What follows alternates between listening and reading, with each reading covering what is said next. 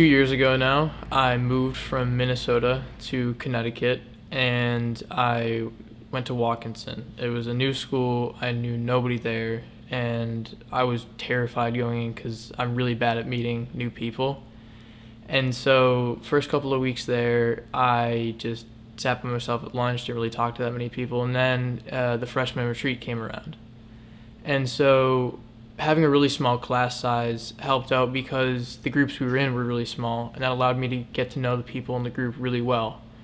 And so because of getting to know those people so well, I got to know a lot more kids in my grade, and that just progressed to me getting to know a lot of the kids in the school, and that progressed even further, getting to know upperclassmen, getting to know people in grades below me, and being really comfortable in this community and almost viewing Watkinson as a really big family, as my big family.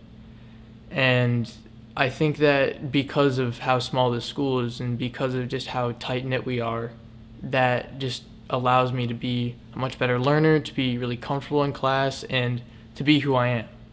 And that's a really cool feeling, to be able to be this comfortable in just a little community like that. And it's a really cool feeling.